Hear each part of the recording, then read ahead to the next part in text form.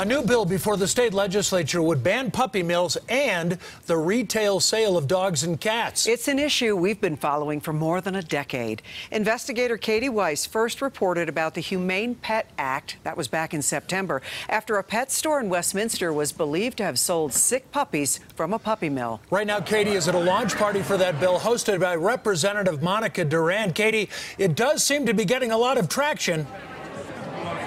Jim, it sure is. Even the first gentleman is standing behind her bill, and he's planning on being here tonight as well. And although there's a lot of support for this bill, it's still a contentious issue. It really breaks my heart. Jennifer Woods said her puppy Jax got sick 3 days after she bought him for her 10-year-old son's birthday from this Westminster pet store. Jax died 2 weeks later of distemper. You don't want to tell your son that, I'm sorry, but Jax is not coming home with you.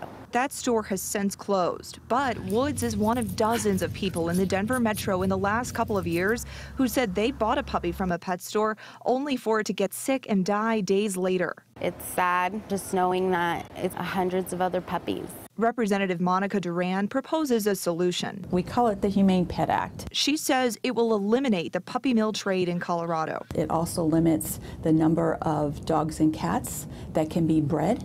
It also limits how many times in a lifetime or in a year they can be bred. And by banning the retail sale of puppies and kittens, Duran says the bill will also stifle the demand for puppy mills out of state. What would you say to critics who say that your bill could put small pet stores out of business? Times are changing, and this isn't going to put them out of business. What it's going to do is make them look at things a little different. And right now, I think most of them sell pet supplies, pet food. A lot of them will do grooming. But Perfect Pets store owner Jens Larson says it would be tough to compete with big pet supply chain stores. They're so cute. He says 80% of his sales are puppies. I feel the bill will not only hurt, my business and put me out of business, but I also feel like that bill will not do anything to curtail what the Humane Society depicts as a puppy mill. Larson says he gets dogs from large breeding operations, but he only does business with USDA certified breeders.